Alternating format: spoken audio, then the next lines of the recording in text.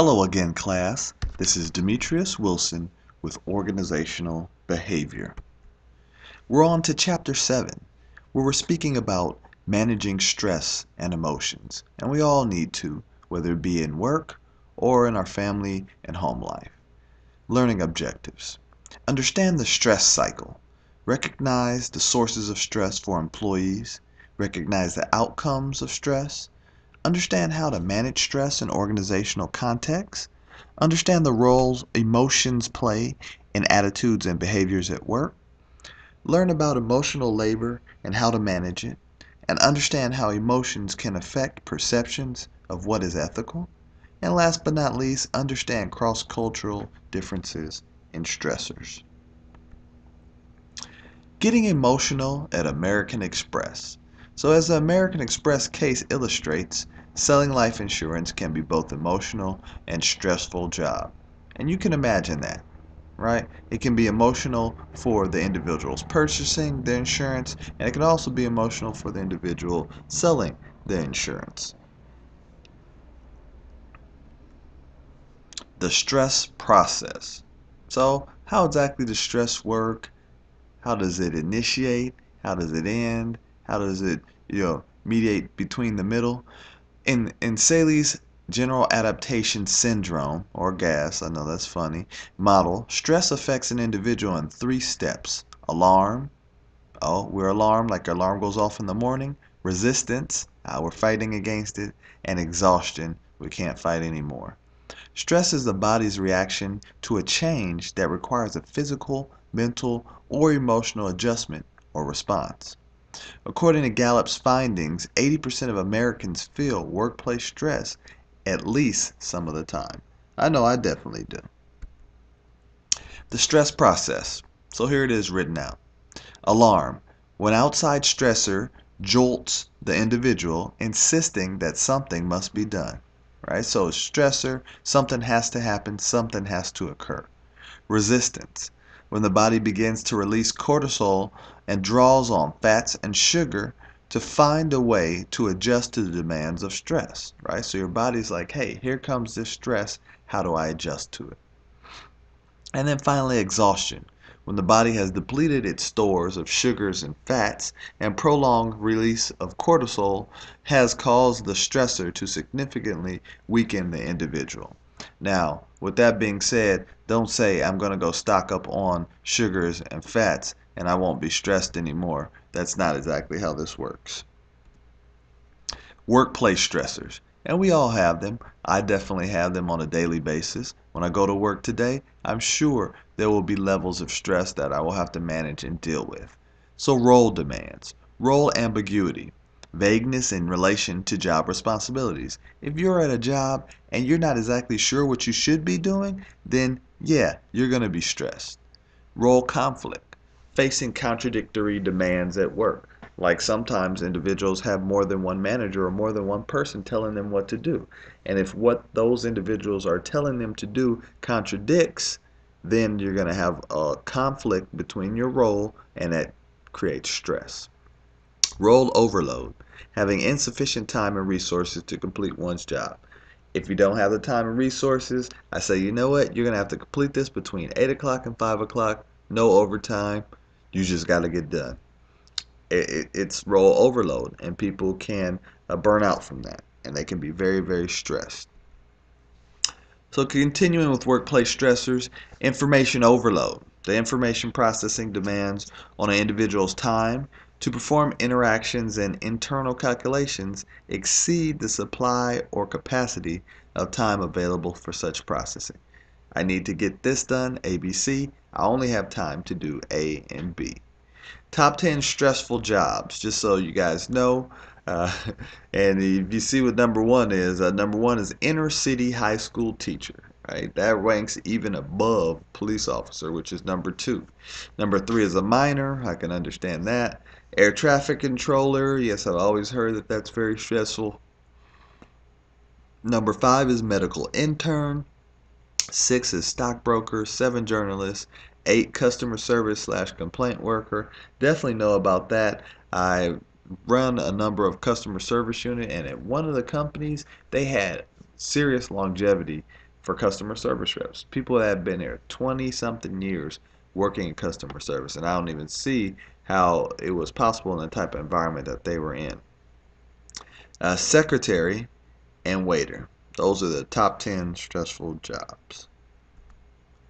Work-family conflict. And this is where stress really comes in, because not only is it affecting your work, but then it's also affecting your family. And it could be stress from work that's affecting your family, or stress from your family that's affecting work. So when the demands from work and family are negatively affecting one another, and it's negatively that we're looking at. If they positively affect one another, then it's great. George Lucas found making The Empire Strikes Back, great movie, stressful, both personally and financially. Those who worked with him described him as being fully engrossed in the process, which led to, among other things, work-family conflict. So back to your organizational behavior toolbox. How stressed are you? Where the Holmes rate scale shows the events and how they're ranked in terms of stress. Now, we all handle stress differently, so this is not something that's the end-all be-all that says this is exactly how everybody handles stress. But it's good to see these things, because you see how they could affect you should something occur. So 100 points. Top one is death of a spouse. Definitely understand that. Divorce, second, 73. Separation, not too far behind divorce, 65. Jail term, 63. Death of a close family member, 63. Personal injury or illness, 53. Marriage, 50. So marriage is pretty high up there, even though you're supposed to look at that as a positive thing. Fired or laid off at work, 47. So hey, you can handle being fired off or laid off at work better than you can handle the stressors of marriage. That's what they're saying. Marital reconciliation, 45. Retirement, 45. Pregnancy, 40. Change of financial state, and so on and so forth. You can read through all of those, and they actually it's a pretty good scale that they have. So outcomes of stress. You can have physiological outcomes and you can have psychological outcomes. So physiological, you have nervousness, right? You see people shaking their leg, twitching, tension, headaches, anger, irritability, it will easily snap, and fatigue, just very tired. Psychological, depression, go to a deep depression, go into the room, just sit there quietly and think to yourself about your stresses, and possibly cry. And anxiety, that's another psychological result or outcome of stress. So work outcomes, right? You have to figure out how, like they say, a work-life balance, you have to figure out a way to kind of balance off everything that you do. Individuals who are able to find the right balance of not too much work challenge, which spills into exhaustion, and not too little work challenge, which can signal apathy, see increases in performance, right? So if you're right in the middle, you're good. But if you're working too much, then you're going to have stressors. And if you're working too little, you may have stressors too, because maybe you just don't know what you're doing, or maybe you don't have enough work to do, but you need to find out a way to be right there in the middle. Individual differences in experience stress. So you have different types, and I'm sure you guys have heard this before, a type A person and a type B person. Type A has high level of speed and patience, job involvement, and hard driving. Type B, they tend to be calm and think through situations as opposed to reacting emotionally. And I feel like I have traits and qualities in both type A and type B, and I'm sure you do as well. Discussion questions, remember, look through those, ask them to your friends, family, classmates, and get answers and feedback back and forth so you can discuss it. So individual approaches to managing stress. You have the corporate athlete. I'll let you guys look in your book about that, and I'll also mention in another lecture. That's a great term coined by this book. You have flow, talking about your diet and how you eat and how it helps. Exercise and sleep, how those two help with manage your stress. Creating a social network, and time management. Time management is crucial. You have to know how to manage your time in today's workplace, and even with your family and friends, you have to know how to manage your time. So flow. High focus, 20% of managers are disengaged in work. All managers should be engaged in work, and 20% is a high percentage. And 10% of managers are engaged in purposeful work, right? So they feel like the work that they're doing has a good, very good purpose to it. Low focus, 30% of managers are procrastinators. I procrastinate from time to time.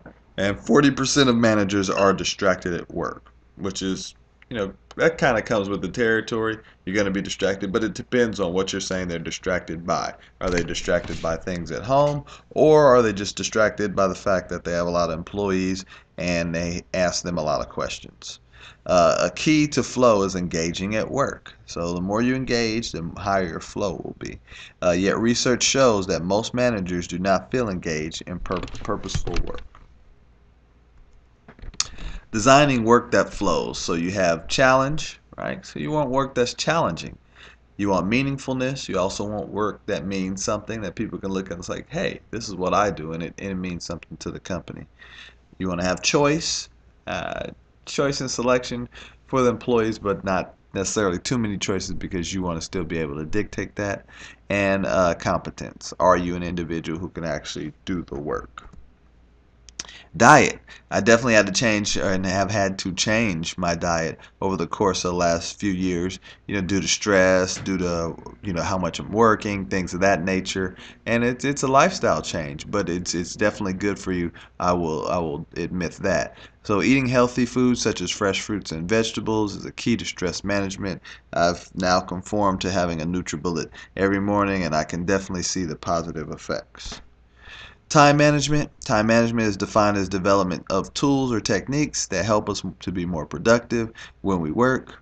There are online utilities that help us accomplish this. This is an example of output from Rescue Timer user, and there's the website, which is free to use, right? So if you have some time management problems, go ahead and punch those numbers in there and get what may be a solution. Organizational approaches to managing stress. Make expectations clear. This will help everybody's stress level.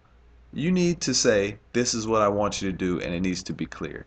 Don't be, ambiguous with your employees and say, this is what I want you to do, but nobody understands. Like you're Confucius. Nobody understands what you're saying. You need to be clear. And if you don't think you're clear, ask them. Was that clear? If it wasn't clear, then I'll go back and clarify it for you. Give employees autonomy, right? We've been speaking about that in empowerment. Give them the ability to make some decisions. Create a fair work environment, right? That's always leads to less stress. There will be a lot less drama. Telecommuting. I have individuals that work for me, quite a few, that telecommute. And when you say telecommute, that means that they work from home. And this does alleviate a lot of stress. They don't have to drive into the workplace. They don't have to, I heard this from one person. They don't have to, shower first thing in the morning, right? Hopefully they're showering during the day. A lot of different things. They're just in their element and things are quiet and they get their work done and life is good for them. So I would say I'm a big supporter of telecommuting. Employee sabbaticals. Some companies allow employees to take a sabbatical and just say, hey, I'm going to take this time off. It's paid and then I'm going to come back.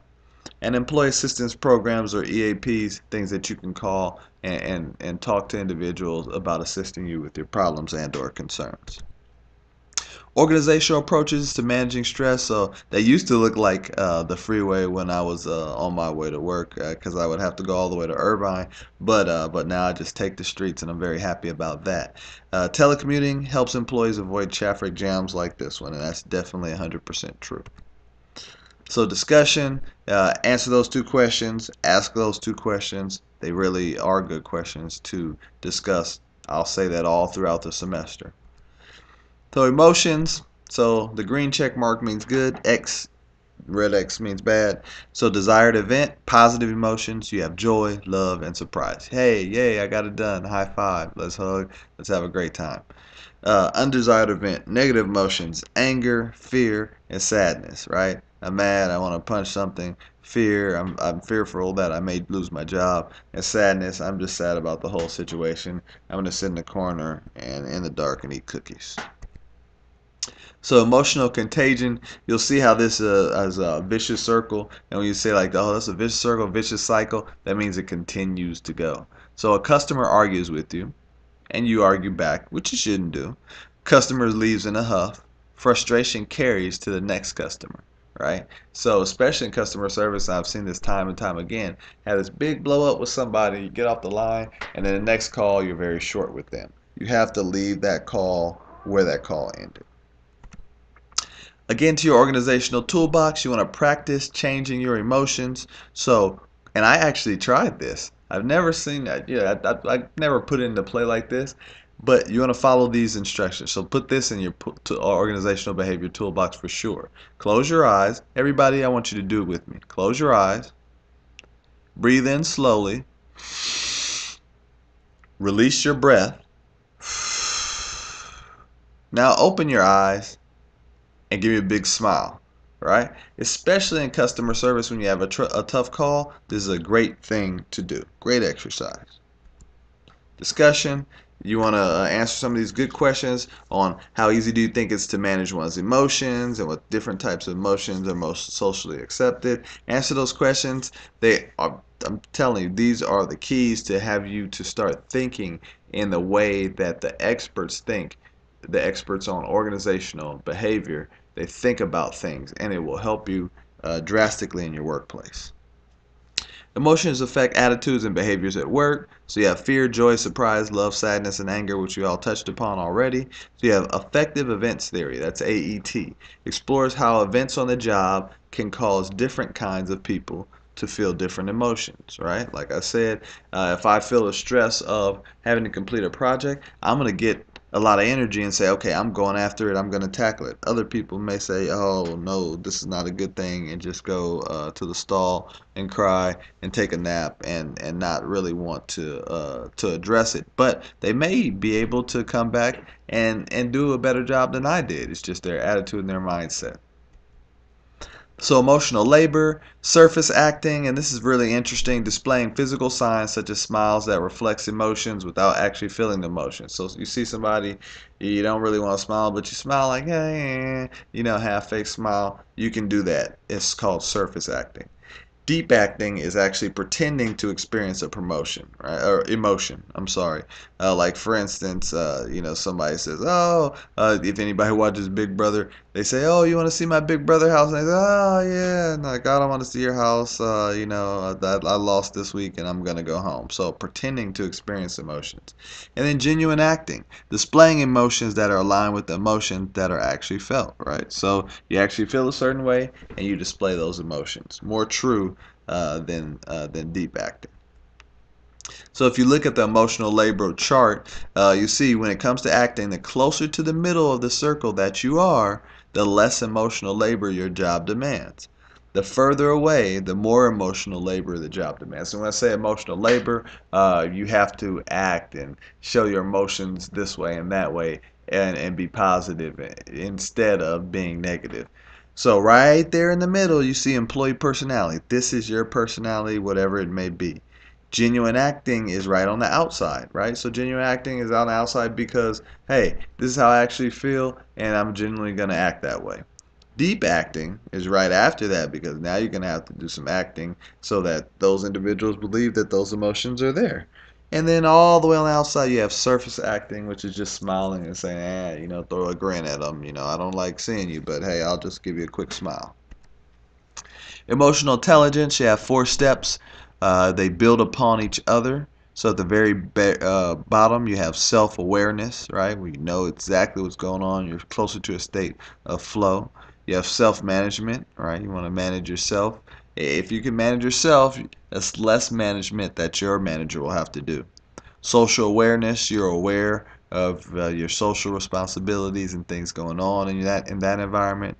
And relationship management, managing those relations that you have with your employees, your manager, and everyone else within the workplace.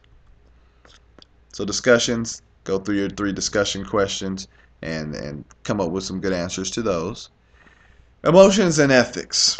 So let's look at Joshua Green's experiments. Scenario 1, a trolley is racing down a track about to kill 5 people. You have the ability to steer the trolley onto another track where it will only kill 1 person.